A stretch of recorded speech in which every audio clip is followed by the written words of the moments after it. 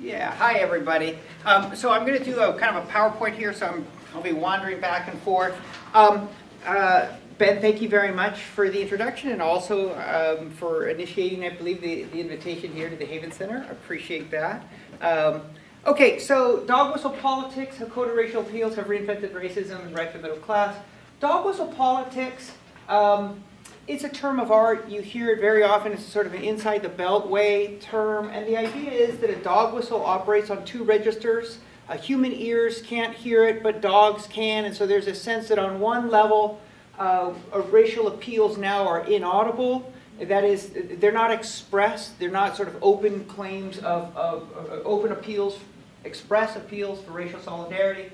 On the other hand, on another level, they clearly trade on sort of a racial discourse. And you might think about terms like welfare queen or illegal alien. And I'll talk some more about both of those terms, but I suppose for most of us, when we hear welfare queen or illegal alien, the race aspect is really quite salient, but you notice that on the surface there is no express reference to race. And so this is the notion of dog whistle politics. Here's the claim I'm making. I'm making two claims. One, that it has reinvented racism. And that's really going to be the topic of my discussion tomorrow. So tomorrow I'm going to explain how racism has shifted since the civil rights era in a way that has allowed politics to be mobilized around racial appeals at the very same time that most people understand themselves to be completely against racism. And I include almost all whites are completely against racism, and yet, and we'll talk about the numbers, but let's say 60% are responding to this sort of coded appeal. Okay, the topic for today is wreck the middle class. Now, others have noted, I mean, you know, dog whistle politics, it's a contemporary term. Others have noted that the Republican Party continually engages in these sorts of racial appeals. Indeed, two different chairs of the Republican National Committee have admitted to this and apologized for it, and then it just starts up again, right? So it's not as if this is a secret. People know that these sort of coded racial appeals are out there, but what nobody's really doing is connecting it up to the crisis of the middle class today. And that's really the point that I want to drive home. And I want to tell a story in which coded race baiting, racial demagoguery over the last 50 years, helps us understand why today we are in the, sort of still enduring the vestiges of the Great Recession, why we are seeing levels of wealth inequality greater than we've seen in 100 years, why it is that in the 1970s the average CEO made 40 times what the average worker made, but now that figure is about 353, right? So today, the average CEO makes every day what the average worker makes. Why is that? I want to say it's due in significant part to coded racial appeals, okay? So let me see, how am I going to start? Oh, so and forthcoming book, title, cover, postcards. I'm going to pass these around. The book is going to be out in January, so you can pre-order on Amazon, but otherwise this is as close as you're going to get until January. Okay, but so these are the postcards. All right. Here's how I want to start. Barry Goldwater. Some of you recognized him. Okay, here's what I want to say about Barry Goldwater. I want to tell two stories about Barry Goldwater. I want to tell a political story and a racial story. Here's the political story. Barry Goldwater was on the fringes of American politics insofar as he opposed the New Deal. So let's go back. 100 years ago, you had the sort of concentrated wealth that effectively controlled the state, controlled the regulatory apparatus, it ensured low taxes, it ensured very few protections for working people, it ensured that the state was not engaged in protection of workers or in trying to create a middle class, and the result was the Great Depression. And with the Great Depression, you get a new sort of political liberalism that understands that the state has some very important roles to play, and that the state, first and foremost, that the state has a role in protecting people from the vicissitudes of either personal misfortune, falling ill, a death in the family, or also large-scale misfortunes, right, like economic calamity, that the state should provide a safety net. But beyond that, there's a sense that the state has an important role to play in creating routes of upward mobility. You may all recognize this stuff as everything that's just gone away in Wisconsin, right? So routes of upward mobility, which include primarily education, but also job training and also mortgage assistance. That the state also has a role to play in regulating the marketplace, preventing environmental abuses, preventing labor abuses, that the state has a role to play in regulating concentrations of wealth, and it can do so through progressive taxation and the downward distribution of wealth. Right? So that's the New Deal consensus. And it was a broad-based consensus, so broad that from 1952 to 1960, I mean, you have the FDR and the New Deal and whatnot, but then you have Eisenhower, who's a Republican, but he's a moderate Republican who actually embraces the ethos of the New Deal and expands Social Security. Right? Still, you have some fringe figures, like Barry Goldwater, scion of a wealthy family in Arizona. He was, and I've got this picture up here. Though he was a scion of a wealthy retail family in Arizona, he fancied himself a cowboy. Not just sort of in the love the outdoor life of Arizona, but also in the sort of Marlboro man, rugged individual ideological sense that everybody should be responsible for themselves and that the state had no role taking care of people. And in fact, that when the state took care of people, it infantilized them. Right? So this is not just howdy y'all. This is an ideological pose of the rugged individual. Okay? So this is Barry Goldwater. Now,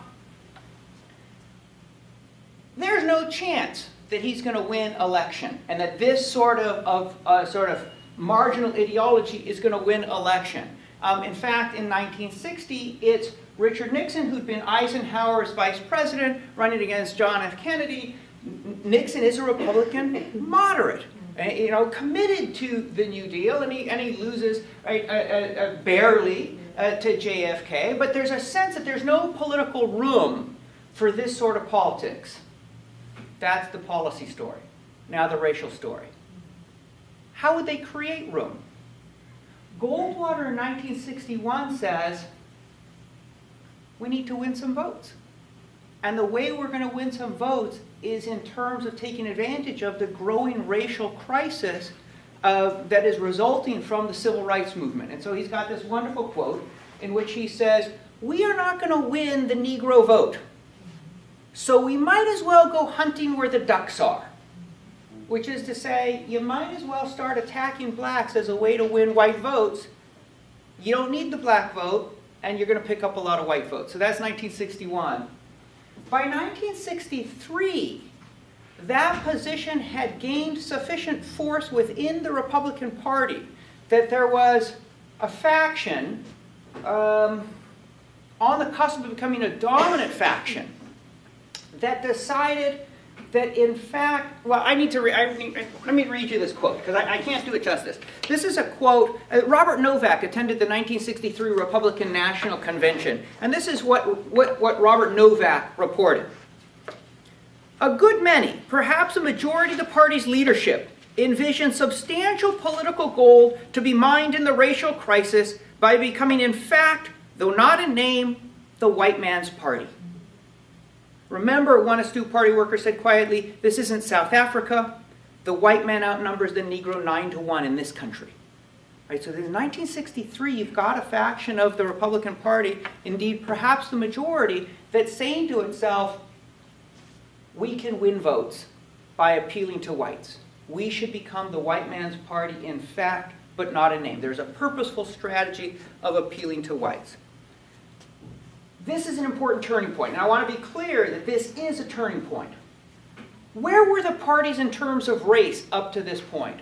Both parties had progressive and reactionary elements. Within the Republican Party, you had reactionary elements like Barry Goldwater and other conservatives who are quite reactionary on racial issues.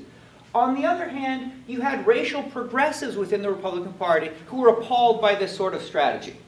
Within the Democratic Party, you had a New Deal coalition that depended upon Northeast elites, the white working class, and also black support outside of the South. Right? In 1962, when the American public was asked which of the... you had that in the Democratic Party, and then you had the Southern Democrats. And the Southern Democrats in 1962 were the white man's party, in fact and in name. They made no bones about being a segregated whites-only political party, right? So both parties had progressive and reactionary elements.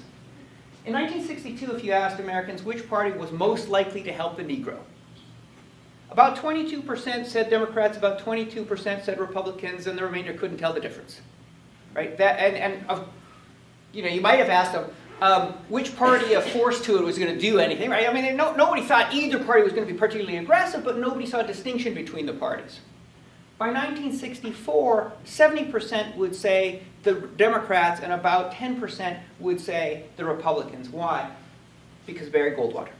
Right? Because by 1964, when Barry Goldwater becomes the Republican nominee, he begins to campaign on racial issues in a way that makes it clear that the Republican Party is hostile to black interests and solicitous of whites. And so the alignment, the realignment that we have now between a Democratic Party that is associated with minorities and a GOP that's associated with whites, it doesn't exist in 62.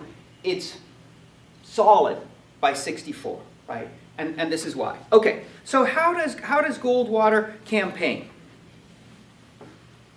In the South, he campaigns essentially on three issues. First, he campaigns on states' rights.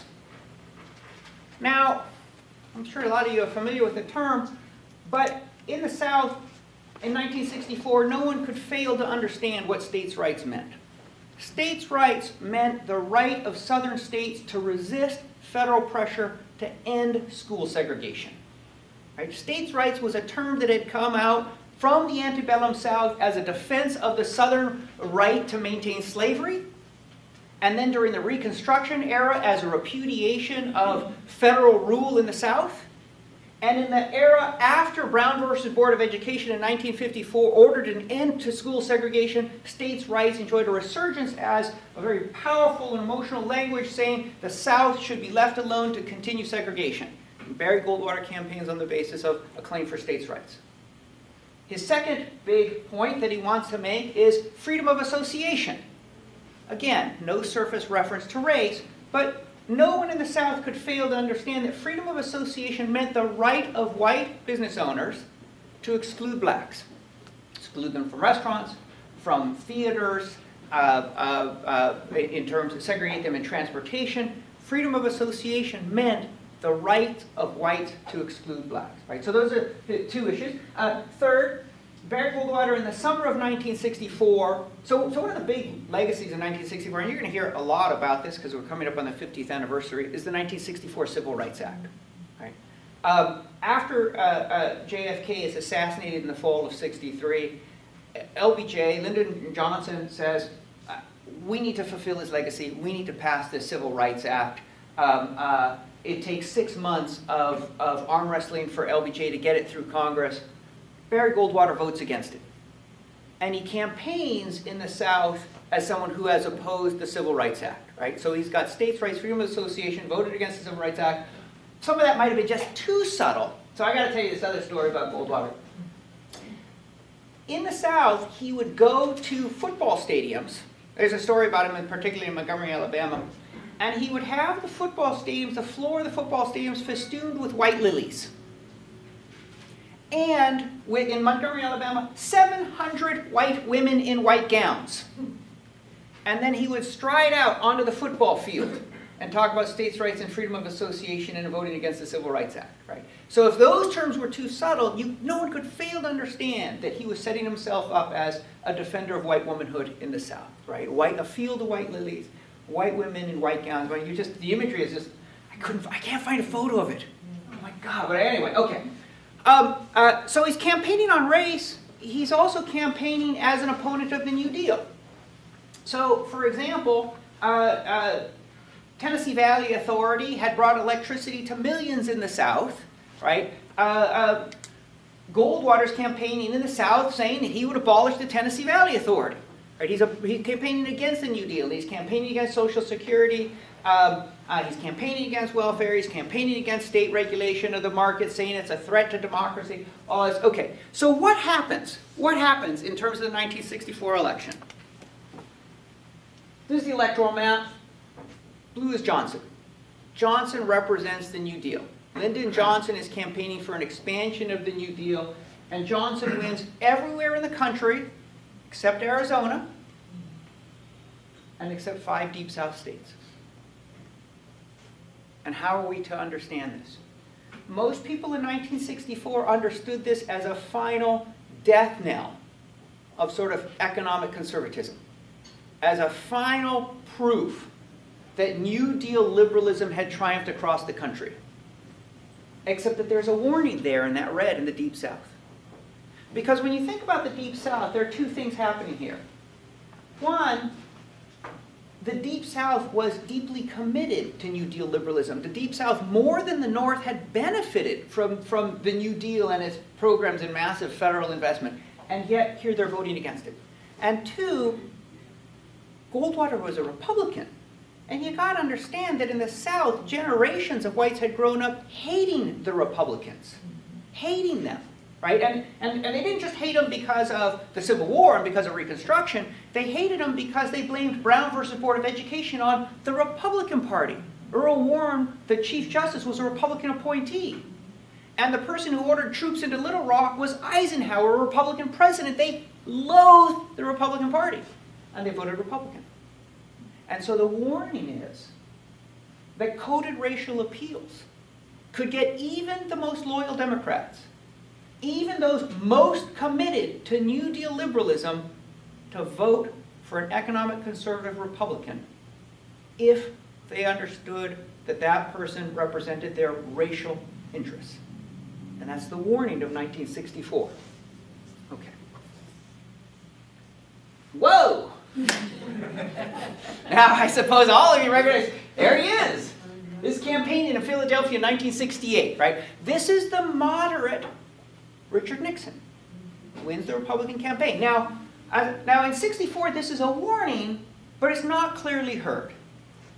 Nixon starts his campaign in 1968 as an economic liberal, as sort of a New Deal Republican. Indeed, he has a proposal for a flat wealth transfer to the poor, right? Instead of it's just an amazing sort of activist government vision. Okay, but he's running neck and neck with Hubert Humphrey, and to his right, he's being flanked by another Southern politician who's running hard on racial issues, George Wallace. And late in the campaign, in October of 1968, Nixon makes the decision that he needs to shift and start picking up the votes of racially anxious whites. And he does so by shifting to a couple of different terms. He starts coming out against, so it turns out he's already cut a backroom deal with Strom Thurmond in the South, in which he promised Strom Thurmond that he would slow or stop federal efforts to promote integration in the South. Now he goes public, and he makes that promise to the country as a whole. Right, in October of 1968, he says, I'm going to stop. The federal government is pushing too fast on school integration in the South. I'm going to slow it down. So he makes that promise publicly. And then he also begins to campaign against what he calls forced busing. And forced busing, now, people have been busing their children forever to schools. But forced busing is a euphemism for buses that take white children to black schools, or that take black children into white schools. Forced busing is a euphemism for integration in the North. And Nixon comes out against forced busing. Right? So he's going to slow integration in the South, he's going to slow school integration in the North, and he also begins to campaign on law and order. And he has these really effective campaign commercials that say, law and order, first right of every American. And then privately, watching his own TV commercial about law and order, he says to one of his aides, this ad hits it right on the head. It's all about those damn Negro and Puerto Rican groups. Right? So he begins to campaign, again, as a dog whistle politician, forced busing, slow school integration, law and order, all of these coded terms. But this is 1968. He barely wins, and it's just not clear whether the race baiting was essential or not.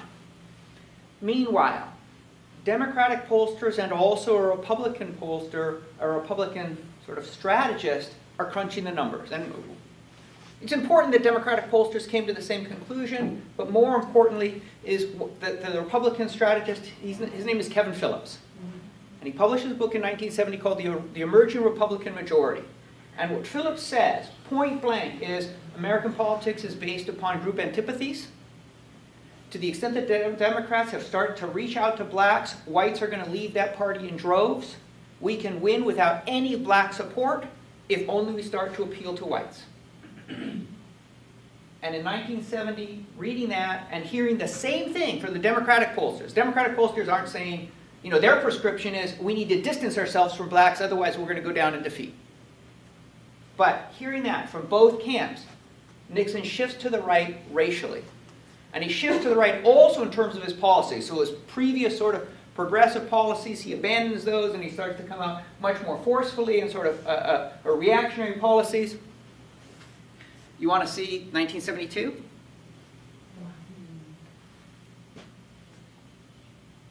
In 1964, LBJ had won the support of 65% of whites.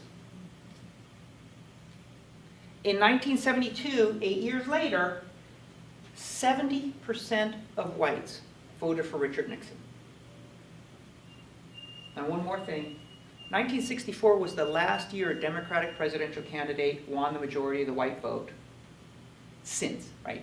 Not since 1964. Not since LBJ in 1964 has a Democratic presidential candidate won a majority of the white vote.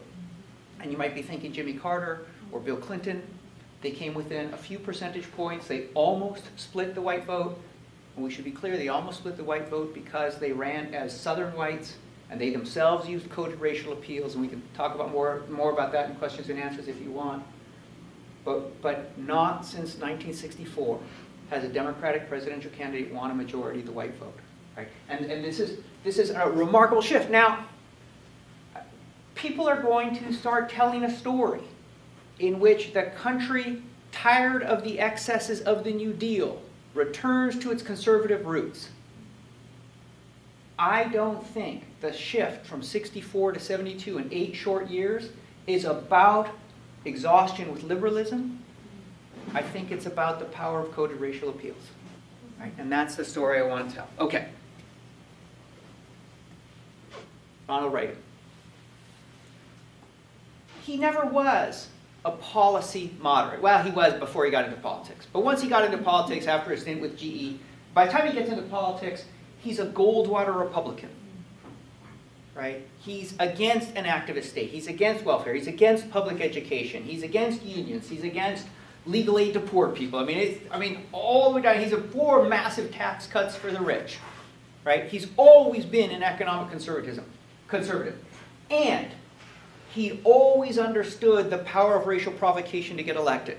So that in 1968, when he was running for governor in California, he made a big point of coming out against a California law that would have prevented housing segregation. And he campaigned saying, whites have the right to discriminate against blacks if they want. Actually, he didn't say whites, sorry, homeowners. Homeowners have the right to discriminate against blacks if they want, right? So this is 68.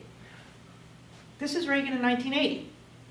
Now, part of the reason he's going to win is in the context of sort of all the other economic turmoil and the international turmoil. He's got that bright, sunny, avuncular personality.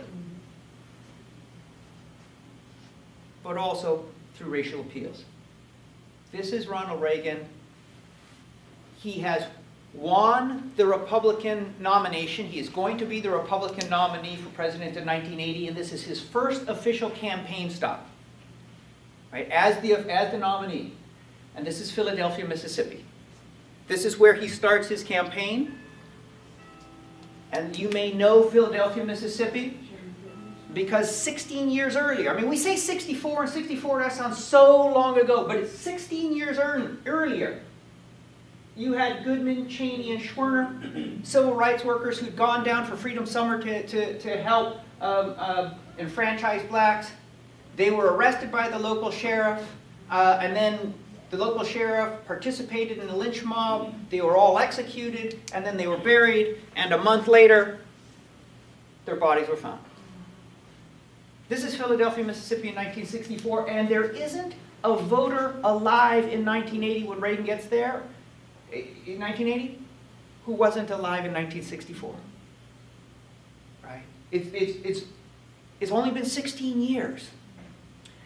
Reagan draws a crowd of 20,000 whites, and before that crowd he says, I am for states' rights. And there is no accident when Reagan begins his campaign in the South, in Philadelphia, Mississippi, and comes out to this crowd and says, I'm for states' rights. He is clearly engaging in this sort of politics of racial provocation and communicating a very strong sort of racial position against blacks, against civil rights, and in favor of even a violent reaction to states' rights. Okay, so there's this. Then there's welfare queen. Reagan constantly tells a story of a Chicago welfare queen, and he's got, you know, some made-up numbers, and she's got so many false husbands, and she's collecting Social Security, and so right? He's always saying that story. Never references race, but doesn't have to, because when people hear Chicago welfare queen, it already generates an image. Or one other one. Reagan on the campaign trail constantly tells a story of some young fellow ahead of you in line buying a T-bone steak with food stamps while you wait to buy hamburger. So some young fellow ahead of you in line buying a T-bone steak with food stamps while you wait to buy hamburger. First time he told that story, he told it in the South, and instead of some young fellow, he said some young buck. Right? And some of you may recognize the term. It's a term that comes out of the South. It's got some national resonance. It means, or connoted, especially during the slavery era, especially a strong black man who resisted white authority and lusted after white women. That was the connotation of some young buck. Now that was too close to a sort of a racist statement, so we switched to some young fellow. But people understood the sort of racial dynamics of a claim of somebody on food stamps buying T-bone steak while you're getting hamburger. And the resonance was, it's constituting both blacks and whites. It's constituting blacks as lazy welfare cheats who are getting far more than they deserve, but it's also constituting whites as victims, as hardworking, as the taxpayers who are being ripped off. Right? And this is sort of how Reagan was campaigning in 1980. The Willie Horton ads. Reagan, as an economic conservative, passes the largest tax cuts, corporate tax cuts for the rich of the country theretofore seen. He also begins a massive military buildup. He deregulates the financial sector. It leads to an implosion of the savings and loan market, and the country enters a recession. And he also embroils the country in illegal foreign wars. I don't know if, and it sounds familiar, but this is what happens in 8 years of Reagan's misrule. Right? I mean, it's sort of, he's been resurrected, he's been deified in part by Obama, by the way, right? But Reagan was really quite unpopular at the end of his term, and so was his vice president, George Bush. George Bush, in fact, at one point was running 15 points behind his Democratic opponent, Michael Dukakis. What turned it around? This ad. So Willie Horton was a bad person. He was a convicted murderer. He was in jail in Massachusetts. Massachusetts had a program whereby it would furlough prisoners. And you can understand the furlough program. This is back in the days when we believed in rehabilitation. And the idea of a furlough was you allow people to maintain contact with their families and with their communities so that once they're released, they're reintegrated more easily and don't immediately fall back into a life of crime and end up back in prison. Right? And now we've gotten rid of that, and in fact, you know, I don't know, some of the statistics suggest like upwards of 30% of the people in prison now are there having on like parole violation, right? But there are no furlough programs anymore. Part of the reason why not this. So Massachusetts had a furlough program. The legislature passed a law saying that furlough should not be allowed for murderers. Dukakis, as governor, vetoed that legislation. That meant that he was partially responsible when Horton, on furlough, escaped, invaded a home of a young couple, bound the man, and bound the man, and twice raped the woman. But it's not that narrative that really made this story so powerful. Rather, it was that Horton was black and that the couple was white. Right? And so this is the ad, the mug shot, and then it would flash between these two frames. This would be one frame, and the next would flash this frame, and then this is the arrest of Horton, and then kidnapping, stabbing, raping. Right? This is a quote worth reading. Again, no surface reference to race, and yet this is what one of, so this, Lee Atwater is responsible for this, but this isn't a Lee Atwater quote. This is a quote from another Bush advisor. Willie Horton has star quality. Willie's going to be furloughed to terrorize again. He's a wonderful mix of liberalism and a big black rapist. Right? And in the month in the first month after this campaign commercial came out, 12% of the electorate shifted their support from Dukakis to Bush. And Bush ended up winning that election in 1988. And there are very few sort of political historians who don't think that this wasn't instrumental in his winning that election. Okay. I want to pause here just for a moment. This could go in tomorrow's talk. I want to put it here, give you a sense. How does this work? Never mentioned race, right? Although race was front and center in the narrative. Late in October, now the Democrats haven't said anything about this. They're not complaining about race baiting. Late in October of 1988, Jesse Jackson is finally sick of all of this. And Jesse Jackson says, this is an ugly racial insinuation. Whereupon the Bush committee, the Bush campaign committee says, that is a sign of desperation on the part of the Democrats to start trying to inject race into the conversation. Right? And I want to say there's three moves here, and I'll talk about them more tomorrow, but there's three basic moves here, and I want to identify them clearly because you see them in almost every conversation about race today. There's the punch, a parry and a kick. The punch race into the conversation through these sorts of coded messages. The parry, what race? We didn't say race. Point to me where we said race. And if we didn't say the word black, and nobody used an epithet, then we can't possibly be guilty of racism. Punch, parry. The kick, turn around and attack your accuser of opportunistically injecting race into the conversation by accusing you of racism. Right? These are the basic moves in American racial discourse today. Inject race into the conversation constantly. Express outrage that anyone suggests that, defend yourself, parry any such charge by saying, hey, I never said black, and I didn't use a racial epithet. And then turn around and attack your accuser by saying, there go the liberals again, always playing the race card and always trying to trade on these sort of opportunistic charges of racism. Right? Those are the basic moves. Okay. But still, 25 years ago, what about today? So, illegal alien, right? And there's an important shift. So starting about 2001, there's an important shift in the racial specters, in the racial boogeymen that are being used in a lot of the racial pandering. And you get a shift towards a sort of an emphasis on brown, foreign, a sort of foreign brown threat. Partly Mexican, partly Muslim. This is the Mexican slide, right? You can see this sense of these invading hordes coming from the southern border. How do you know it's from the southern border?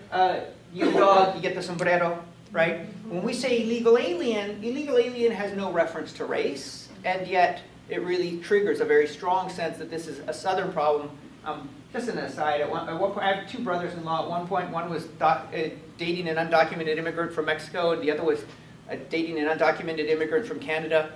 They had completely different experiences. They could never go and visit her family from Mexico. They traveled back and forth to Canada all the time because she was blonde, blue-eyed, and never feared being stopped. Right. So the whole rhetoric of illegal alien is about a brown Mexican threat. Okay.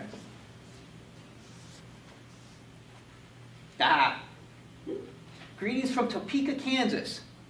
Kansas, which in 2012 passed a law forbidding any state court from paying attention to Sharia law. Because it's, we're one step closer to burqas than you would think. Right? Sharia law in the heartland. Ostensibly, it's about religion or about behavior. And you hear phrases like, they just don't value human life. Right? You don't hear racial terms, but this is operating as race. This is operating as a threat in terms of a threat from a brown other. So this is, okay, but you might say to yourself, okay, this is still on the margins. Do we see it in the political discourse? And if I become the nominee, I'm going to take a very simple symbol. I'm going to have food stamps versus paychecks. President Obama is the most effective food stamp president in American history. No president has put more people on food stamps than Obama. Now, this is not an attack, it's a statement. It's not negative, it's a fact. I would like to be the best paycheck president in American history. The most effective food stamp president in American history. Right? And there's that food stamp and blackness being linked again. Marginal, yes, but at one point the leader in the Republican primaries, right? But okay, John Sununu, co-chair of Mitt Romney's campaign, previously chief of staff in the Bush White House. What people saw last night, I think, was a president that revealed his incompetence, how lazy and detached he is, and how he has absolutely no idea how serious the economic problems of the country are. Governor, I want to give you a chance to maybe take it back. Did you really mean to call Barack Obama, the President of the United States, lazy? Yes. I think you saw him admit it the night before when he delivered the pizzas. He said, you know, they're making me do this work. He didn't want to prepare for this debate. He's lazy and disengaged. Right. So this is right after the first presidential debate between Obama and Romney. Obama's performance was poor. This is Sununu's opportunity to explain why. And he says of our first black president, he's lazy and incompetent. Now, Andrea Mitchell would subsequently ask whether it was a question of being prepared for the for Romney's debate style, and Sununu would answer, when you're not that bright, you can't get better prepared. Right? So he's incompetent, he's lazy, and he's dumb. Right? And this is a co-chair of the Romney campaign. What about Romney himself? Maybe this is happening, right? Okay, so it's in politics, but is it at the center of it? That was one of Romney's major slogans. Obama isn't working. Right? Now, this might, well, okay, whatever. Obama isn't working. I want you to watch this ad. This ad, the Romney campaign is going to spend half of its advertising dollars promoting this ad during the summer of 2012. In 1996, a bipartisan Congress held in welfare as we know it by requiring work for welfare. But on July 12th, President Obama quietly announced a plan to gut welfare reform by dropping work requirements. Under Obama's plan, you wouldn't have to work and wouldn't have to train for a job. They just sent you your welfare check. And welfare to work goes back to being plain old welfare. Mitt Romney will restore the work requirement because it works. I, Mitt Romney, approve this message. Okay, so there had been a minor change. So I mean, one thing you can pick up is this seems flattering towards Bill Clinton. Well, Bill Clinton, as I said, ran on these dogwhistle themes. One of his themes was his promise to end welfare as we know it, right? And so there's a support for Clinton as somebody who is opposed to welfare, and Clinton was careful to craft that image. There had been a minor change in the welfare program. It had been requested by a number of states, including some with Republican governors, right? And it really had nothing to do with eliminating the work requirement. In fact, PolitiFact awarded Romney a Pants on Fire, one of his little Pants on Fire awards for this ad, right? And it was in defense of this ad that a Romney campaign official said, we will not let our campaign be dictated by fact checkers. Right? It is not going to be a reality-based campaign.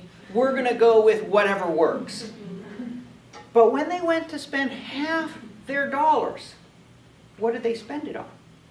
they spent it on a claim that tried to link Obama to welfare, right? And so, okay, so what I want to suggest here is we're really seeing that sort of coded race baiting that uses terms like illegal alien or Muslim terrorist or welfare or food stamps to tarnish minorities and to create a message both that there are these lazy minorities who threaten the country, and also that there are these hardworking whites who are being victimized, right? Because it works, right? Who works? Whiteness works, right? Okay, so there's that message. But I want to go back and pick up this other element. What does this have to do with policies? There are 47% of the people who are voting for the president who are wrong. All right. Listen to the language. 47% who are with him, who are dependent upon government, who believe that they are victims, who believe that government has a responsibility to care for them, who believe that they're entitled to health care, to food, to housing, to you name it. But that's an entitlement, and the government should give it to them. And they will vote for this president no matter what. And I mean, the president starts off with 48, 49, 43. He starts off with a huge number. These are people who pay no income tax. 47% of Americans pay no income tax. So our message of low taxes doesn't connect. And he'll be out there talking about tax cuts for the rich. I mean, that's what they sell every 4 years. And so my job is not to worry about those people. I'll never convince them they should take personal responsibility and care for their lives. What I have to do is convince the 5 to 10% in the Senate that are independent, that are thoughtful, that look at voting one way or the other, depending upon, in some cases, emotion, whether they like the guy or not. Okay, so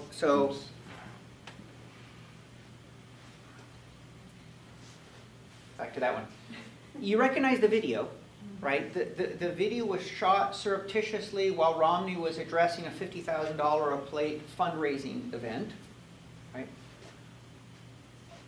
He's talking about the 47% who pay no income taxes. Now, I mean, it's worth pausing to say, yeah, there are 47% or 46% of the Americans who pay no income taxes, but they pay Social Security. They pay Medicare taxes, and that means that an awful lot of them pay upwards of 14% of their total income in taxes, and that means those working Americans are paying more as a percentage of their income than Romney himself. Right, so we should be clear that there's an important sleight of hand when he says they're not paying income taxes. The relevant question is, what proportion of their income are they paying? What proportion of their total income are they paying? Many of them are paying upwards of 14%, and Romney is paying quite a bit less.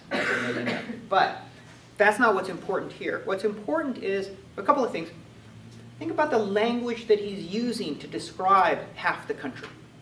He's using the language of welfare, of dependency, of entitlement, and of a lack of personal responsibility. He is blackening whites. He is saying of the poor. He is saying of the bottom half of the country. Sorry. He's saying of the middle class. He's saying of the bottom half of the country. You are effectively black. Right? You believe in welfare. You have an entitlement mentality. You won't take personal responsibility. You think food and health care are things that you're entitled to. Right? That's his language. He's drawing heavily on race to say those people who look to government for help are just like undeserving minorities. Right? On one level. Here's the second thing I want to say.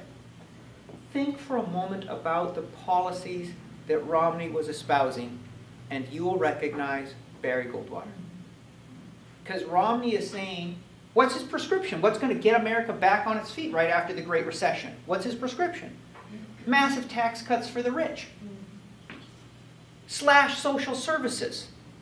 A slashed federal government generally. Right? And you'll recognize this in Romney, but you certainly recognize it in his running mate, Paul Ryan. Right? Slash tax cuts, massive tax cuts for the rich. Slash social services. Slashed federal government generally. And deregulation of the marketplace. Now, we'd all seen that. We'd seen it prior to the Great Depression. And we saw it with Barry Goldwater. And we saw it again with Romney. Right? And now you might say, okay, this guy's at war against the New Deal. But he lost. And he did. but not among whites. Not among whites. Among whites, Romney won the support of 59% of whites. He won the support of 54% of white women. Right? Because there's this narrative, oh, there's a gender gap.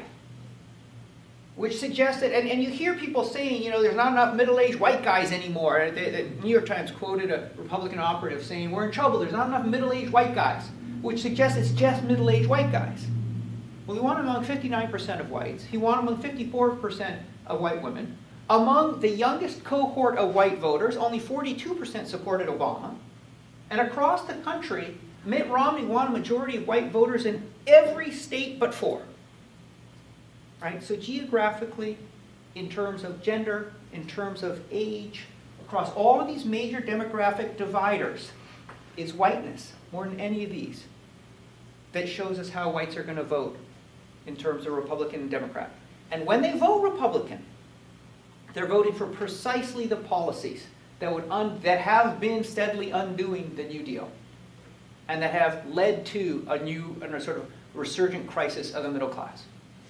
So this is the story I want to tell. Here's the bottom line for me, and this is, you know, more than the theory, more than the narrative. Here's the bottom line.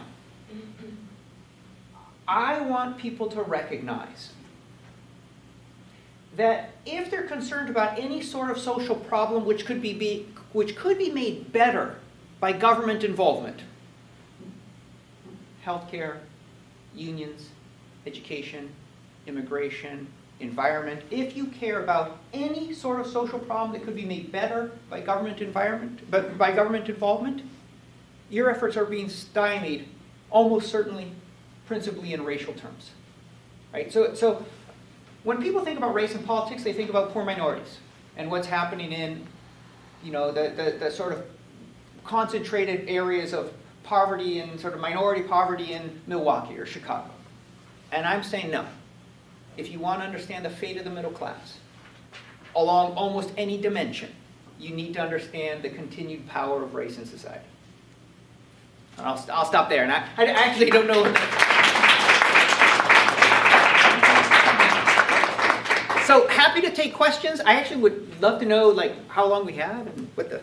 Normally we go to 5:30. Awesome. All right. Could I get the first question? Sure. So I wonder if you could say a little bit more about how the dynamics of the political party and electoral system play into this, and particularly what I would personally characterize as the lack of a really strong opposition party that doesn't call the Republican Party out on this in 2 different ways. One of which is, on the racial appeal, they tend to, I think, all too often enable and reinforce these types of coded racial appeals.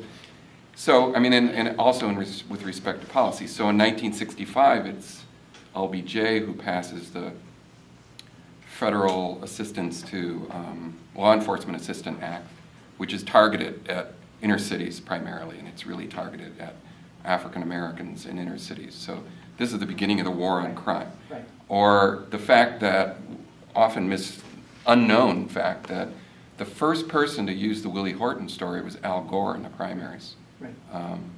Or, you know, Clinton's Sister Souljah stuff, and or Obama's, you know, constant appeal to folks about black people need to take responsibility for themselves. All of that, which I think lends to an enabling of this kind of coded appeal.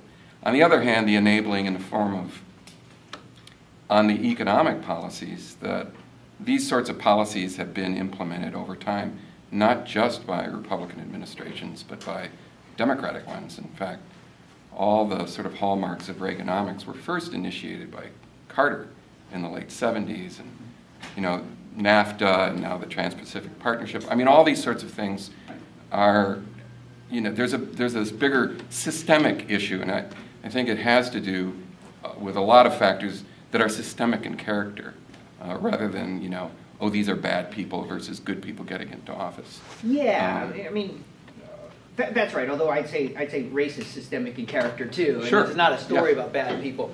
But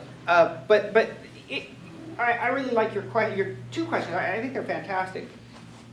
If we step back, you know, we really need to think about how the Democrats have responded, and then we need to ask why they responded as they did. But in effect, the response was set out by these two, Scammon and Wattenberg, by these two Democratic pollsters in 1970. Essentially, they said to themselves, well, and to the Democratic intelligentsia, we're losing votes on the issue of race. There is a backlash. There is a natural reaction to this, and we need to distance ourselves. And that quickly segued into, we can ourselves take advantage of this sort of rhetoric. This has had disastrous consequences for minority communities and for the country as a whole. For minority communities, you absolutely see the rise, for example, of sort of a competition between Democrats and Republicans about who can be harder on minorities, whether it's rise of racialized mass incarceration. And it's worth pausing here to say,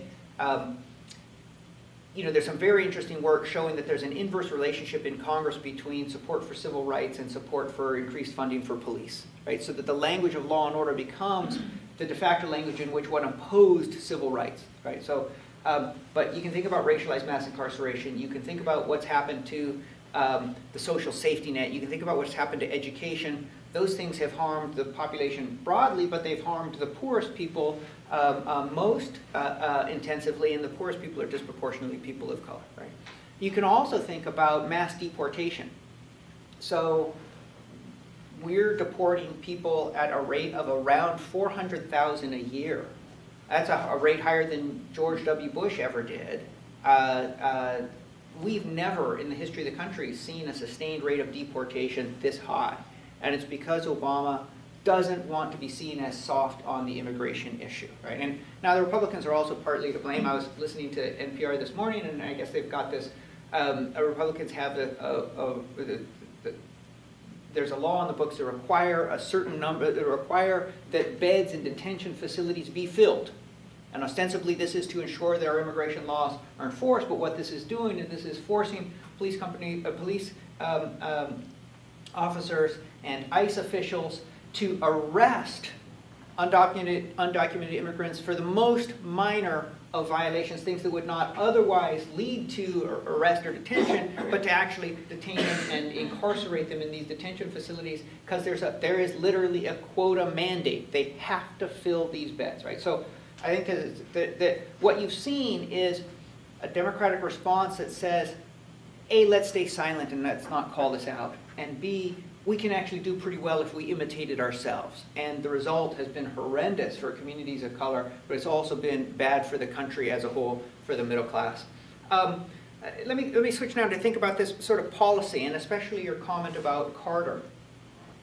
Yes, with Jimmy Carter in 1978, you begin to see a shift rightward in terms of economic policy. You begin to see the Democratic Party turning its back on the working man, right? And the Democratic Party had had a much stronger identification as representing the working man against the threat posed by concentrated wealth. And Carter begins to shift that. And how can we understand that?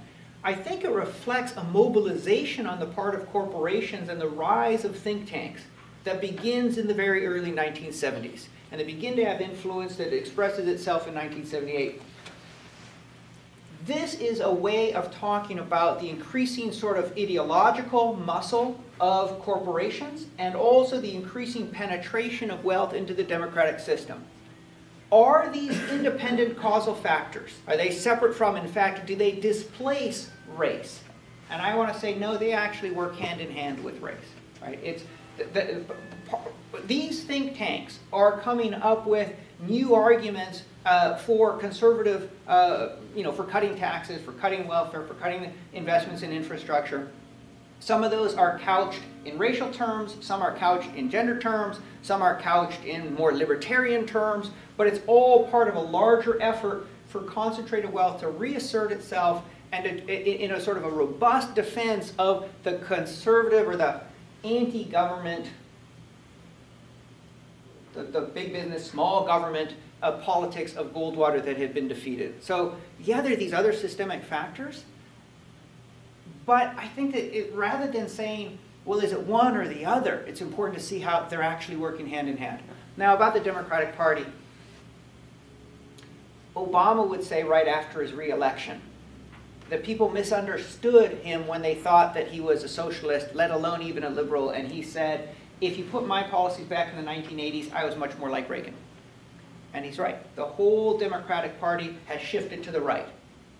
Yet it's still the case that, and this is a principal political scientist did this work, it's still the case that when you look at the fate of the middle class and the working class under Republican and Democratic administrations, the income of wealth, the income of middle class families increases twice as fast under Democratic administration compared to Republican administrations, and the income of working class Americans increases 6 times as quickly under Democratic as under Republican administrations. So Democrats have absolutely shifted to the right, but the Republicans have gone crazy. Right, and so there is still but there's a causal relationship between the two, is what I'm suggesting. Yes, absolutely. It's giving more leash. Absolutely, I completely agree. Yeah. I completely agree. Others? When I think about the facts that you were talking about, the most recent election in which Newt Gingrich made the food stamp president comment, and Romney with his 47% comment, and John Sununu was sidelined for the duration of the campaign after those specific comments, for those comments. Romney lost. Gingrich also was hit hard in the press over that. And then the comparison between the percentage of whites who voted for Nixon, say, in '72 versus the percentage of whites who voted for Romney in the most recent election, 2012. I mean, isn't there a case to be made that the electorate is learning to detect these dog whistle signals, the racism of the Republican Party? So, yes. And opportunistic politicians are learning to craft new appeals that aren't recognized as racist, right? So if you think about Willie Horton, one of the striking things, so Talia Mendelberg did this study of the Horton campaign ads, and one of the striking things she found was that there was a broad rejection of the idea that the Horton campaign was race baiting at all, that endured essentially for 3 years until internal documents from the Bush administration began to surface, right? And then here's these sort of here's the smoking gun where you've got these people who are saying, this is what we're doing, let's go out and do some race baiting. Okay, and they wrote it down, and now the press discovers it, and then they say, oh, whoa, maybe that was about race. And now, Horton is shorthand for race baiting. And you couldn't do that again. You could not use Horton again. On the other hand, and you've got, in 2005, Ken Mailman apologizing for race baiting, and in 2010, Michael Steele apologizes for race baiting. So you've got this progression where the Republicans have been caught, and then they've apologized, and then they've sworn never to do it again, and then, John Sununu sidelined after he injects these comments into the national conversation, right? So there is this complicated ballet in which people are making these racial appeals, and yet if they're surfaced too clearly, they distance themselves from them, and then they go on to something else, right? And so I really think it's like this dynamic is likely to continue. What can we say about the electorate as a whole? I want to acknowledge that the election of our first black president is of monumental significance in terms of progress in race relations. Right? It's really amazing. I think most of us, whatever we say now, I think few of us before about November 3rd of 2008 really thought we were going to get a black president. Right? I mean, it just seems so inconceivable. Okay, so this is really a monumental significance. On the other hand, we can see that white support for Republicans is increasing over the Obama administration. So when you look at 2008, the gap in the white vote for Obama versus McCain was 12%. In 2012, it was 20%. Right? And 59% of whites voted for Romney. Among those who voted for Romney, 90% were white. Among the Republican Party, Republican elected officials, 98% are white. This is really a party by and for whites. Right? And it's an open secret, and that support's increasing. Right? And now we can talk about the House Republican districts and whatnot. So these sorts of racial appeals, they're not going away. Sometimes they get recognized, but new ones emerge. I wouldn't suggest that they're going away, and also I absolutely agree they are effective, but I'm just asking, over the broad course of, say, 1970 to now, couldn't you say that they are slowly becoming less effective? I mean, given the percentage of whites who seem to respond to them in 72 versus right now. Well, 72 is a bit of a high watermark, but not in any. There's no sort of linear down sloping line, right? So you think about Clinton, for example, and he's so I've got all the figures in the appendix. I can just run through them. So I'm going to run through very quickly the percentage surplus of white voters for Republican candidates versus for Democratic candidates. So, for example, Richard Nixon in 1968 has 16% more white voters than Hubert Humphrey. Then he goes to 40% more. Then Gerald Ford has 4% more, partly because Gerald Ford declines to engage in race baiting, but Jimmy Carter does.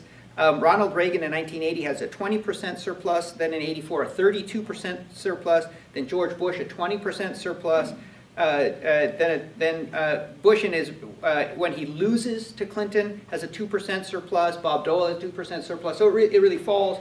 Then it goes to 13% from 2000 for George W. Bush. He increases his support to 17%, it falls to 12% for McCain, it goes back to 20%, right? So I don't think there's a comforting story here of whites learning to recognize racial appeals and gradually turning away. I think there's a comforting story here of a falling percentage of whites as a total part of the electorate. Right? And so the numbers run in a linear fashion. It runs from 90% in 1960 down to 72% in 2012. That's the comforting story if you're looking for one. So whites are 90% of the electorate in 1960, and they are 72% of the electorate in 2012. So there's your linear decrease. How much comfort, how much comfort should we take from this story? So what's happening among liberal pundits who are looking at dogmas of politics are they're saying, it doesn't really matter, because there aren't enough old white guys is translated into the demographics are changing. By 2045, this is going to be a majority-minority country. Whites are a smaller and smaller proportion of the country. And even though Romney bested Obama by 20% among whites, Obama still won the election. This sort of race baiting doesn't matter. And I've got two sort of simple basic responses. One, it matters enormously if the white majority of this country continues to be racialized in its sense of politics and the state and of themselves, right? It matters tremendously. And it'll matter in terms of policy, especially when you think about the control of the House. But it'll also matter when you think about local politics. And I'd say North Carolina and a state with the first letter of W. And it could be Wyoming, but I was thinking Wisconsin, right? I mean, so this is going to matter tremendously, all right? Even if Democrats keep winning, if whites continue to respond strongly to these sorts of racial appeals in a way that makes them quite supportive of anti-New Deal politics, this is going to be bad for everybody. Yeah. Second response. White as a category is not stable. And white as a category has tremendous potential to expand in a way that will keep this sort of politics vibrant for decades to come. And I'm especially worried about certain segments of the East Asian and Latino communities. Right? And so the Republicans know they need to reach more minorities. But crudely,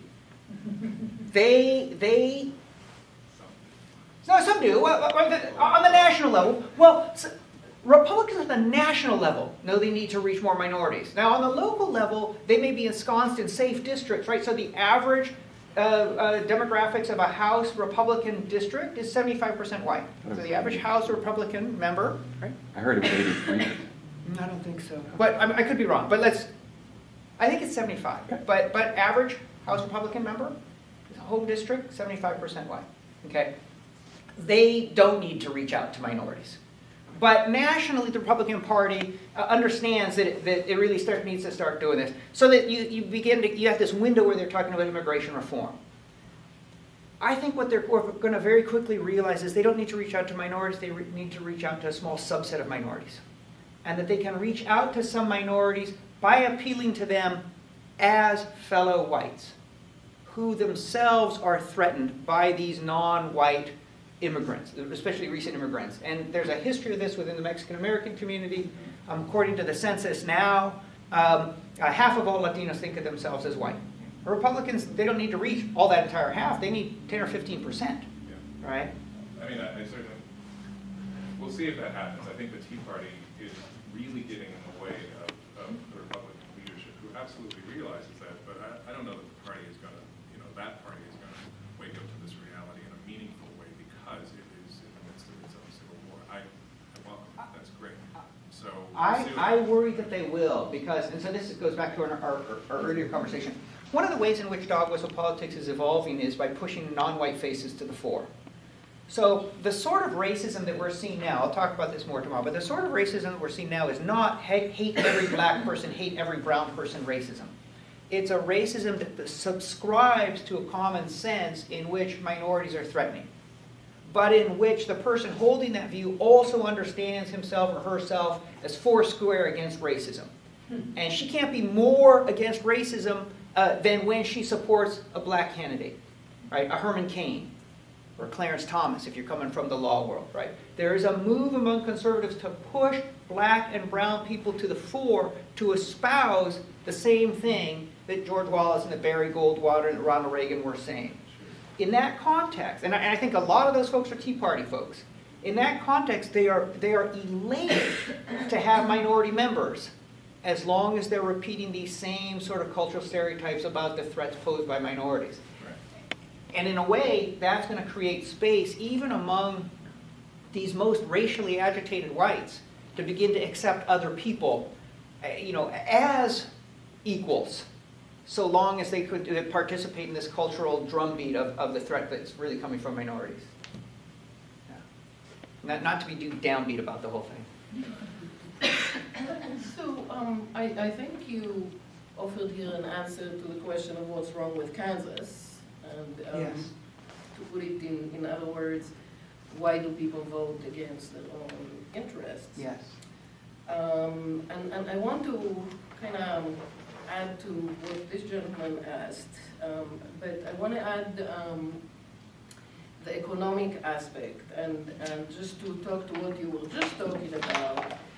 Why do these brown and black people come to be part of that new white face, right? The face of the Republicans and even of the Tea Party is, I think, to a large degree because of economics. Because once they come to be rich, or really hope to be rich, they become white, in a sense, and they go against, if you will, the interests of their large group. Mm-hmm.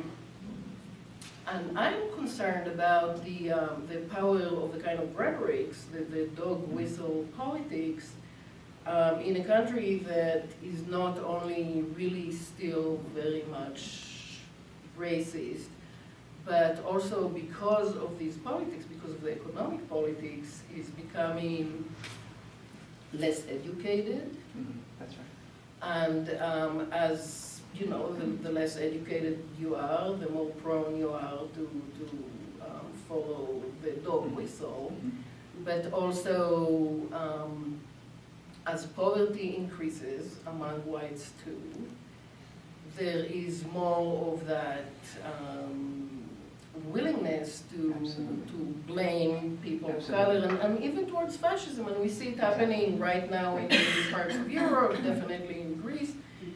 And I don't know that we won't see it here, right? So I would like you to add that aspect and tell us what you see when you look in your crystal ball about really the future of race relations and this country I think that's internally rather than as an external.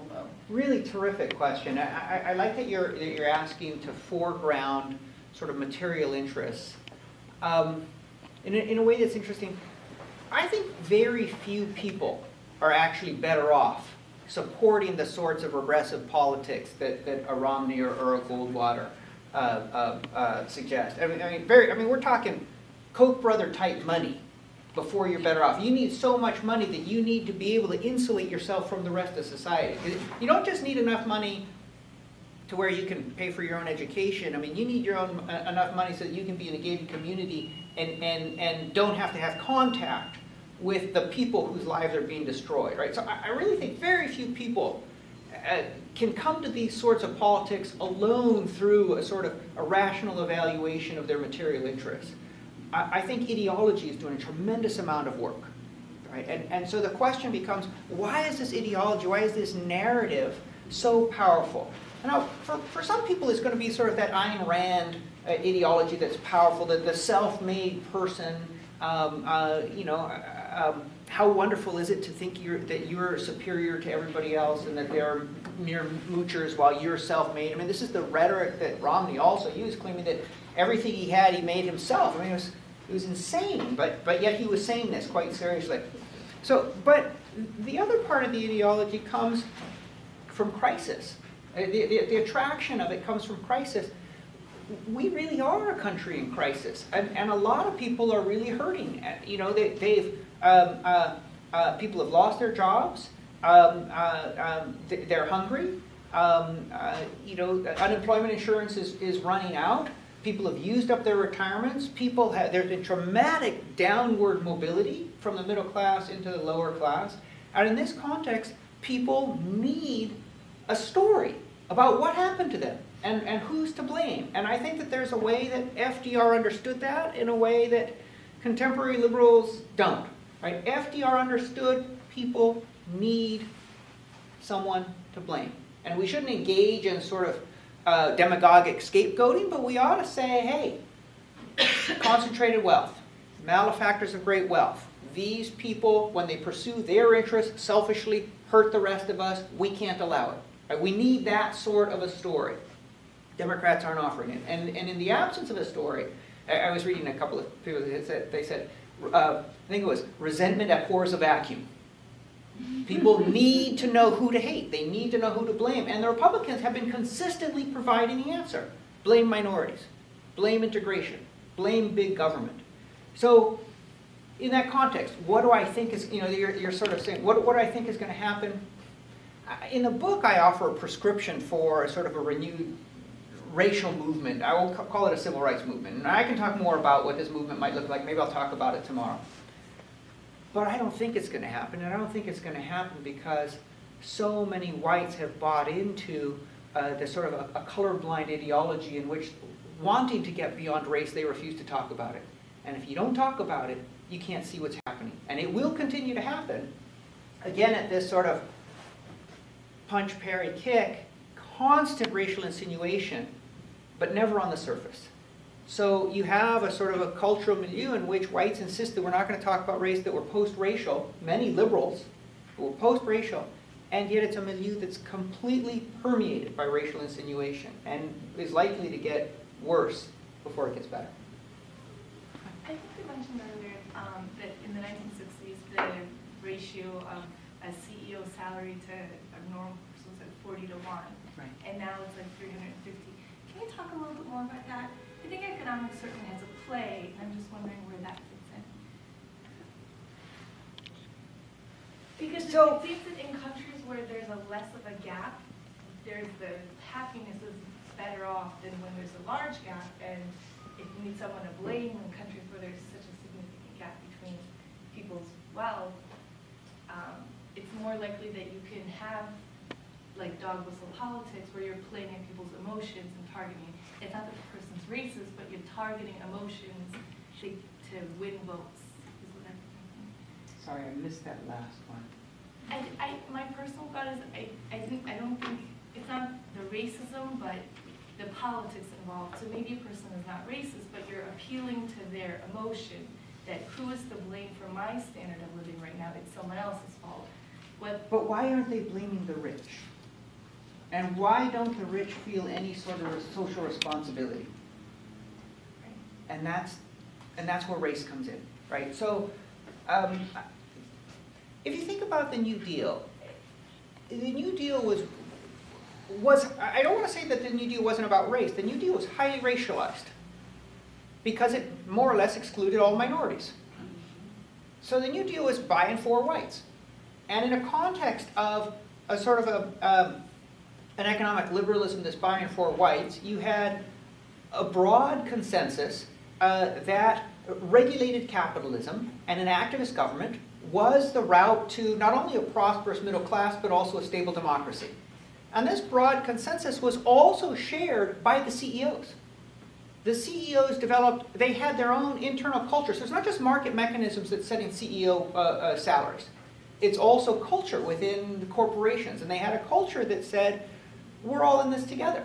And so when they said things like what's good for GM is good for America, it wasn't purely cynical. They really had a sense of we're all in this together. And so on both levels you had this sort of this consensus from the working class up and from the very rich down.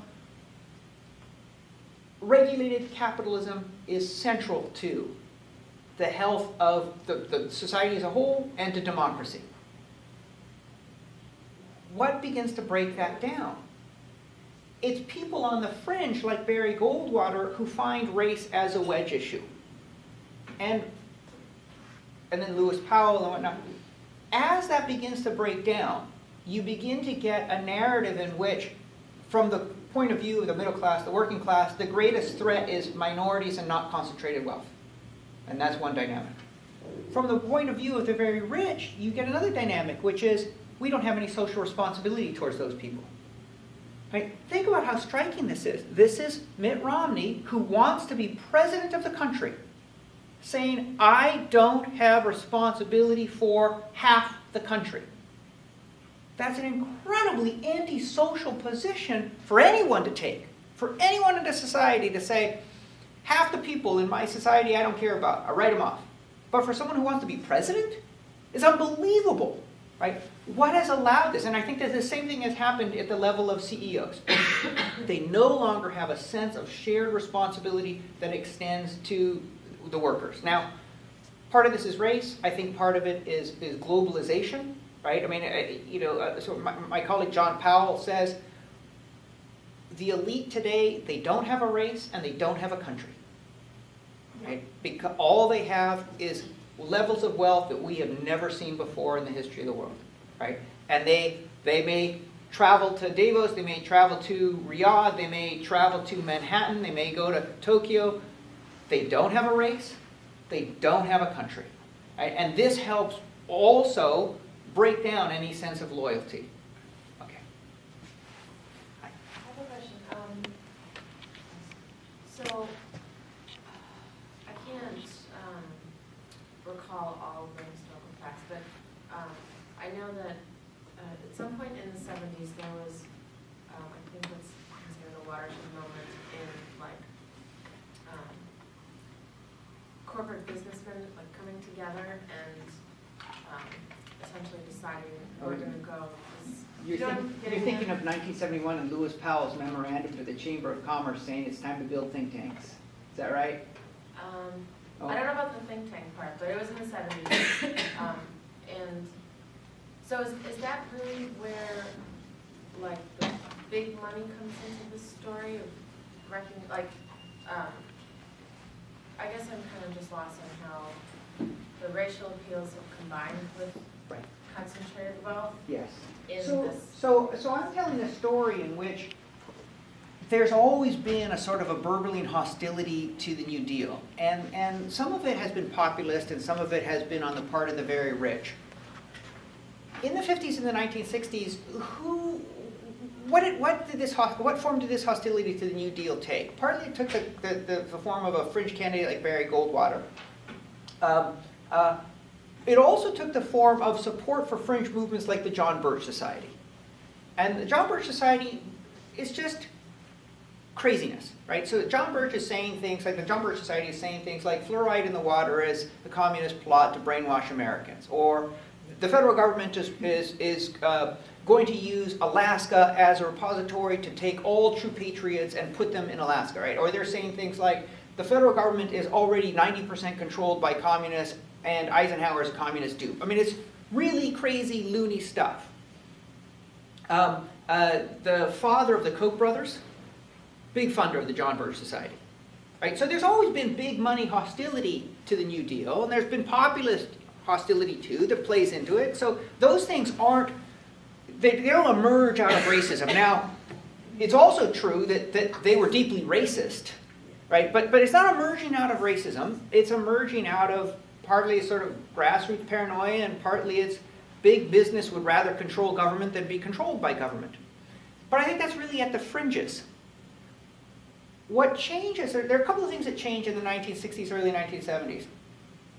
One, race emerges as an issue that is going to create broad popular support for an attack on the New Deal. Right? And when I say broad, I mean think about what the 1972 election looked like. Right? And that hadn't existed before. I mean, JBS was a joke. Right? Second thing that happens is you begin to get, I'm talking about 1971 and Lewis Powell, you begin to get a sense on the part of corporations that they are being persecuted and that they need to organize and that they need a more aggressive defense of conservatism.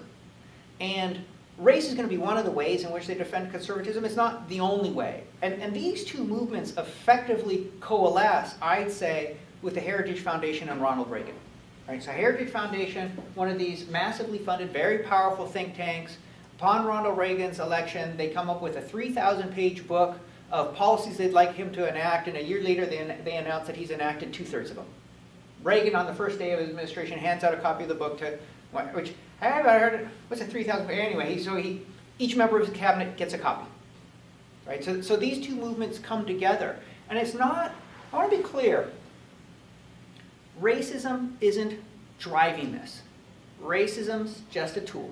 Manipulating racial hostility in the public is just a tool. What's driving this is, A, politicians who want to get elected, and B, concentrated wealth who see that they can help politicians get elected if they'll help them reverse the New Deal state in a way that helps the very rich. And again, I mean, all that sounds abstract and even conspiratorial, but if you stop and say, well, what are the policies that these people want? What are the policies that Romney and Paul Ryan are espousing? Massive tax cuts for the rich, right? Slashed spending on social services and on government generally, which also has the effect, well, that's incidental to what they really want, which is lower spending on government. Control of the state regulatory apparatus. It's not that they want deregulation. They want control of the regulatory apparatus because they want to control any sort of new competitors. Right? Oil wants to control oil. All these guys, environmental regulations, they want control. All of these policies, you can see that it's in the interest of concentrated wealth. And then you can see the policy, you can see the economic impact on the middle class. And that's the story. I think that the organization she might be thinking of Business Roundtable forms in '72, the Trilateral Commission in '73 by David Rockefeller. So there's a series of these initiatives responding in part to Powell. Yeah. So I've been thinking a lot about similar things, and just I'm curious to your reaction to what I see as the way that this works is that the middle and working class whites end up convinced that government, like my life sucks, is their experience, and increasingly it's getting worse, right? But the reason they can buy into this is because they see that government helps other people, not me, right? And so that's where they're actually losing the buy-in to the New Deal, because the way the racial politics makes this make sense to them is that, it's nothing in my life is going to get better by having more government programs, because those government programs are for those people who are not me, right? And that's, so to me, that's how the racial politics helps to undermine the middle class and get the middle and get Kansas to vote against itself. In a sense. Yeah. Just really quickly on Kansas. So that's a reference to Frank Rich's book. Thomas Frank. Thomas Frank, sorry. Thomas Frank. What's the Matter with Kansas? One of the remarkable things about Frank's analysis is he actually says racism's no part of it. I otherwise think it's an excellent book. He's talking about the way in which the right uses cultural provocations, asks people to vote against social liberalism when in fact what they're voting against is economic liberalism, right? So I really like the book, but completely misses the sort of racial component. And Pilar, in terms of your story, I think your story is correct if you understand it as a sort of a mythical claim rather than a material claim, right? Like when you look at the amount of funding that actually went to blacks and browns, someone had this great study and they said, if you took all the money in the Great Society programs that went to blacks and browns and instead gave it to whites, it would have increased their net income or whatever by like less than 1%. It wasn't that anybody was actually losing out big resources, but they had a strong perception that things were being taken from them and given to these undeserving others, right? And it was a story. I mean, for me, the perfect example of this is Ronald Reagan saying, someone's standing in line buying T-bone steaks with food stamps, and you're waiting in line to buy a hamburger. You, the long-suffering, hard-working, tax-paying white person, are getting no help from the government, but instead, all of your work is going to be to pay for these guys who are lazy and don't work and are doing better than you, right? And that there's no basis in reality to that, but it had very strong racial resonance. Well, and that goes along with the fact that all those southern states that are voting Republican are also, they are net gainers in terms of social, the taxes they pay in versus the money they get back. Right, right. And then you read these stories of Tea Party members who are really mad at government because they're unemployed and government's helping them. And you're like, well, wait a minute. I mean, how do you explain that? Why would somebody hate government when unemployed they turn to government for assistance? And it's not. And I want to be clear. It's not that they're saying I hate government and they're not acknowledging that they're being aided by a government. They're saying I hate government because government's helping me while I'm unemployed. And you're like, well, that doesn't make any sense. Until you back up and start to think, well, for 50 years they've heard the message that the people government helped are welfare queens. And now they're welfare royalty themselves. And it kills them. Right? They need the help. But they've come to believe that the only people who get help from government are chiselers and cheats and loafers. And so now they've got to square that and they say, I need help and I hate it. And I'm so mad at government for helping me. And I think it's the racial narrative that sort of explains that anger. So we should probably end all here. the while they get governmental support. Exactly. For the plantations or whatever that's called now. Right, with the corporations, yeah. Yeah. So we're a little bit over time, so we should probably call it quits, but a reminder that tomorrow is the second chapter. I don't know if the actual second chapter of the book, but in 81... excuse me. It's right here. Yeah. Oh, okay. Right here. Same time, 4 o'clock. Okay.